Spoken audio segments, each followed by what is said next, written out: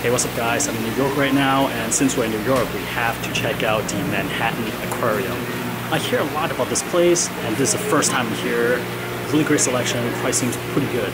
I like the fact that the saltwater and freshwater, so I'm gonna check it out.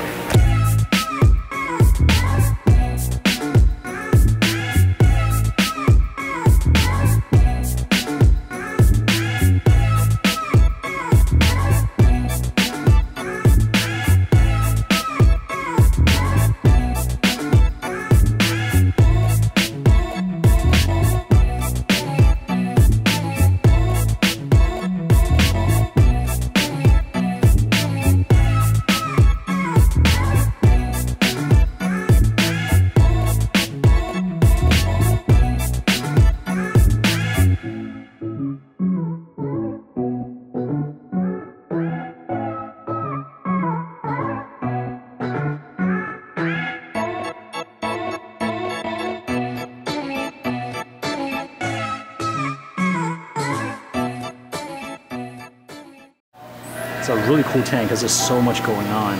Lots of gobies, lots of rock flower nems. Just look at those. Every single crevice, there's something going on. Lots of twin spot gobies. We see some anemone crab. Another set of twin spot gobies. And we got some pom-pom crabs up here. I've never seen that type of snails before. Since we're in the nano tank challenge, this is a really cool nano tank they got. I think the moonlight just kicked on, so it's really blue. But check out the overhang. And actually, if you look at these guys, these are the Ecosphere, I believe. I actually did a video on these guys. Really cool. Wait, I know that guy. Where have I seen him before? Alright, so we know Manhattan Aquarium is a huge fan of the Triton method. Dude, look at this. All the Core 7 all hooked up. I guess this is a really nice, kind of like a demo unit, a demo system for a reef tank. It's even hooked up to a auto doser as well, auto feeder. And I bet you they got the leak detection hooked up to the system as well. And this is obviously a Red Sea. Really cool, good stuff. Look at this clam, man. I'm still looking for a nice clam. Guys, check out that Space Invader Pectinia. See, I know how to pronounce it now. That looks awesome. It's a crazy big piece. Got some really nice Pico planted tank as well. Really cool. And obviously we got some really nice shrimp tanks. And we're going home with 5 of these cherry shrimps from Taiwan. Shout out to Taiwan. Alright guys, just got out of the Manhattan Aquarium. It was tough finding parking because it seems like the entire area is fenced off for police officers. But really cool experience, really nice and clean store. I like the fact that there's marine stuff as well as freshwater stuff. We picked up some cherry shrimps, we got 5 of them. Whoever is working there told me that they should go okay with ghost shrimps, so we'll try it out. This is crossing our fingers for them, so we'll see how it goes. Yeah, I think like one thing that's really cool is that they have a lot of small inverts and little fish in those nano or pico tanks. So this kind of is like a paradise for people who are trying to keep like a desktop nano tank, which kind of makes sense because New York is not a lot of space, so I figure a lot of people probably have small tanks. So it's a really cool experience, and I'm really glad to finally be able to check out the Manhattan Aquariums. Okay. Hey, what's up, Reefers? Today we are going to talk about GSP, or Green Star Polyps. A lot of you guys have been asking about this coral that I have in the 17-gallon drop-off tank. It is pretty much a centerpiece for this tank. Again, thanks to CJ for the idea of carpeting the bottom. So basically, I have GSP growing at the bottom of the tank up here, and then now I'm trying to grow it at the bottom of the tank. And within this year and a half, I kind of got a sense of like what works for them and what not. So really quickly, basic stat. GSP, super invasive. A lot of people say that if you add GSP to the tank, make sure it's on a separate rock on an island, not touching the main structure because it's going to crawl onto the rock. As featured here, let me just show you the kind of damage that GSP can do. You see how the back of the rock, the GSP is kind of like crawling onto the main structure. And come over to the side. On this side, it's a little bit more obvious. Right there, you see how the GSP is kind of like engulfing the zoas. It's actually got onto the rock. So that is actually what I'm trying to fix today. I'm trying to get these GSP off the rock and off the back. And I'm gonna show you a little bit later in this video. But for now, let's talk about GSP care. For Green Star Polyp, they seems to like medium light to high light and medium flow to high flow. I mean, this sounds really vague, but let me explain a little bit. So for a while, the flow here is pretty high. And the flow here, before I added the MP10, is pretty much dead. There's almost no flow. And as a result, the GSP almost did not spread at all, even though the light is hitting it. But ever since I added the MP10 and we started getting a little bit more flow, the GSP has really started taking off. And as you see over here, under heavier flow, it just spread so much faster. So in my experience in this tank, they definitely prefer high flow. They can actually take a lot more flow than I thought possible. And in terms of light, I do see that, like, as long as you kind of acclimate the coral to a higher light, they do prefer higher lights. So when I say between medium to high light, if possible, go for higher light. That is assuming that you actually want to grow the GSP. Same thing with flow. Usually the flow should be, this is actually, I think the filter is all clogged up. That's why there's not much flow down here. But usually you see the GSP kind of getting blasted, and that's when they're the happiest. So if you want to grow a GSP, medium to high flow, medium to high light. In this tank, I have the issue of the GSP kind of growing onto rocks, going to the back of the tank. So I'm going to start fragging them back. And that is actually another question a lot of you guys ask. Like, how do you keep the GSP from growing onto the main rock structure, right? I can't. A lot of people say that maybe you can put some like mushrooms or frog spawn along the perimeter so the mushroom and frog spawn will sting the GSP as they get close. But that is not the kind of scape I'm trying to go for. I'm trying to go for something a little bit more clean. I'm trying to go for like a main structure here with GSP at the bottom. So as a result, in terms of maintenance, I do have to frack them back as they start approaching the perimeters.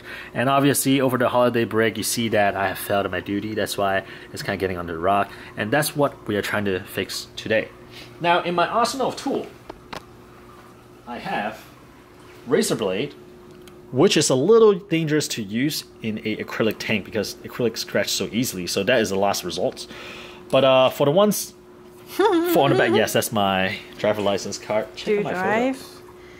Oh, you were so young. I am young. What are you talking about? 19. So in the back of the tank, I'll try to use a card to scrape them off first. And for the GSP that kind of got onto the rock, in the past, I have had good luck using tweezer, just kind of peel it off, or just kind of scrape it off like this. Especially because I am using Bikini rock, which is really soft, and they kind of get scraped. They can break really easily, so I can scrape off even the rock really easily. But because such a large chunk got onto the rock, I'm not sure how that's going to play out. I'm hoping that they will come off like a mat, but we will see. So let's get started. We're going to frack some GSP. I'm going to do the easier one first, just scraping it off the back of the overflow.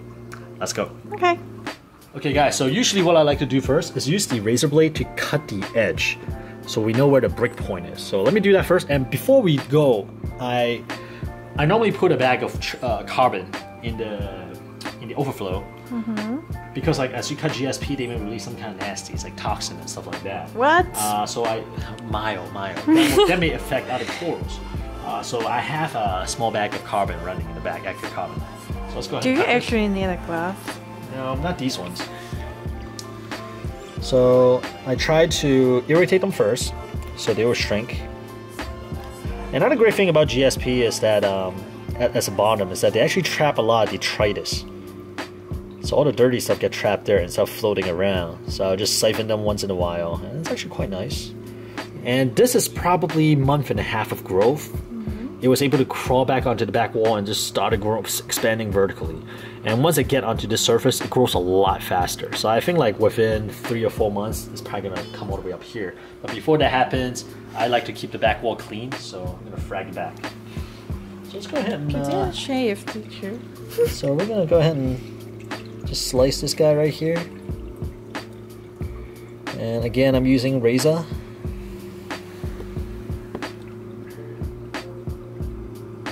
And I'm using a razor because like this at a corner, so I don't mind. But obviously if you're trying to do a flat surface, don't do this with an acrylic tank. You're gonna scratch it up. Here's the fun part. We're gonna go in with driver license or your credit card and tell your wife. And then we're gonna scrape the back off. Now the newer pieces near the edge is really thin because it's not really built in, it's not really grown in yet. So they may rip, they may come out a little bit weird. But as I go deeper, it'll be easier to come up because it's a little bit thicker. So let's go ahead and scrape these guys out.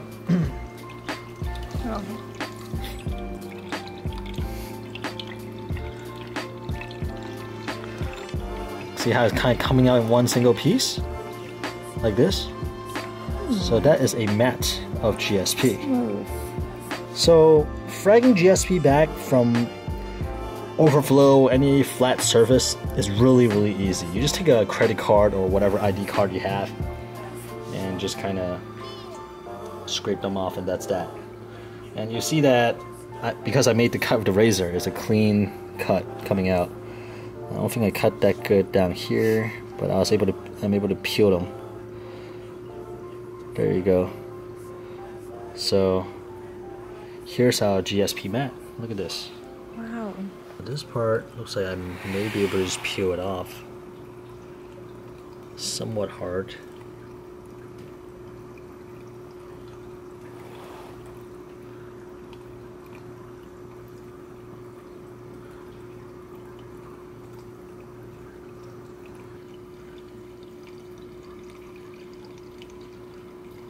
Yeah. Just one piece. Spoiled. But now I want to address this. This is the tough one that I'm really worried about. I'm not sure if I can get it off. So Let's see. I'm gonna go for. I may end up just like ripping it. We'll see. We'll see how it goes. I'm gonna use this to just see if I can peel it off. Chances are it's gonna just come into lots of little pieces. It's gonna be really messy. It's gonna take an hour. Yeah, I mean, these are so new, so they're really thin. That's why they rip so easily, which is fine. I'm just trying to get them off the rock, so I'm not trying to save any of them per se, like that large piece. I'm just trying to like scrape them off the rock, if anything.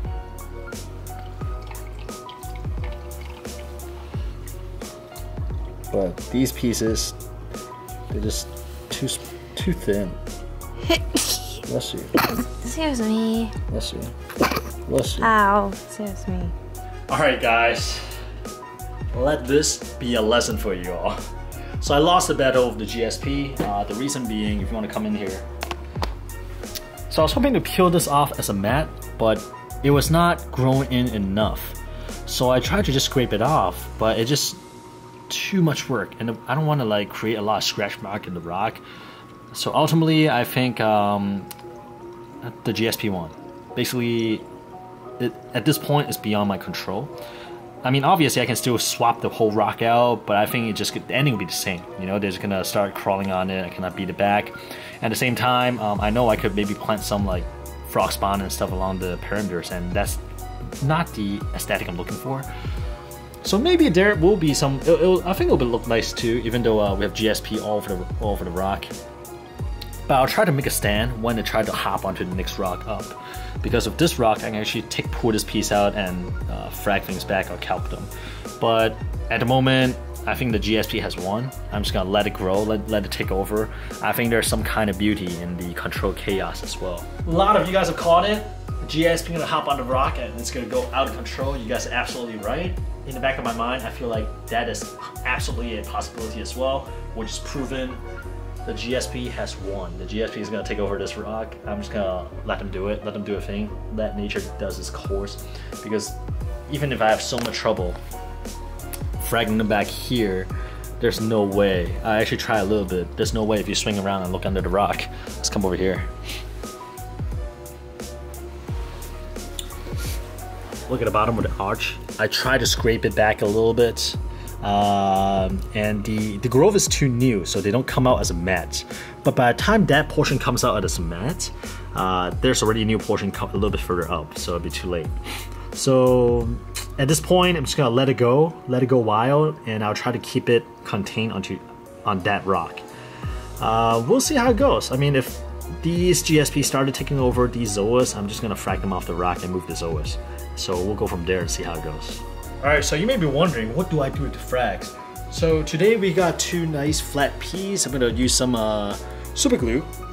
Okay. So you just kind of glue them to the back. So really simple, straightforward. No problem putting super glue on corals typically. So one key thing is to make sure you get them on the edges, otherwise they're going to lift off with the water flow and they're not going to stick. So they're just going to slowly peel off. There you go. There we go.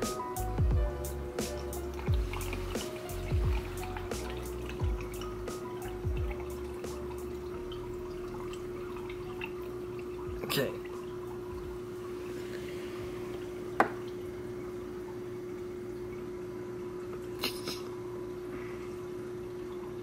Not the most graceful way to do it, but works.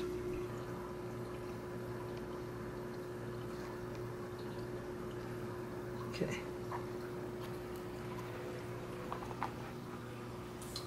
I would like to get that to the bottom, but it may be kind of tough.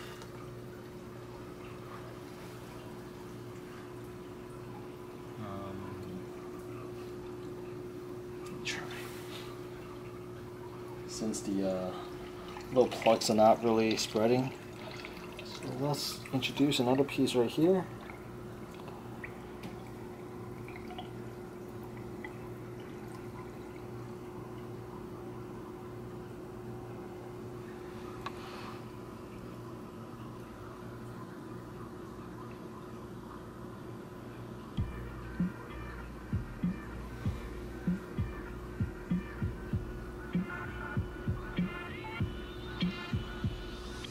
In terms of like GSP care and stuff like that, that was it. Super hardy corals, that looks great, but as you can see, they can be really invasive. But if you have a good handle of them, keeping them on their own island, totally GSP is cool.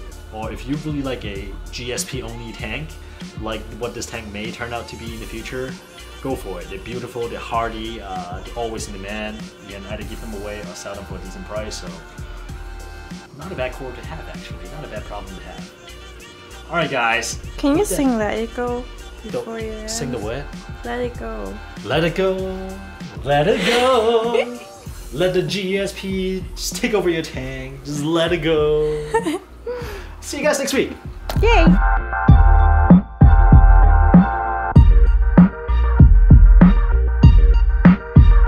I'm in Weymouth, so you guys in Weymouth? Yeah. Okay. You're going to that meeting? Yeah, in 2 weeks. Yeah. So you guys going to the meeting? Yeah, absolutely.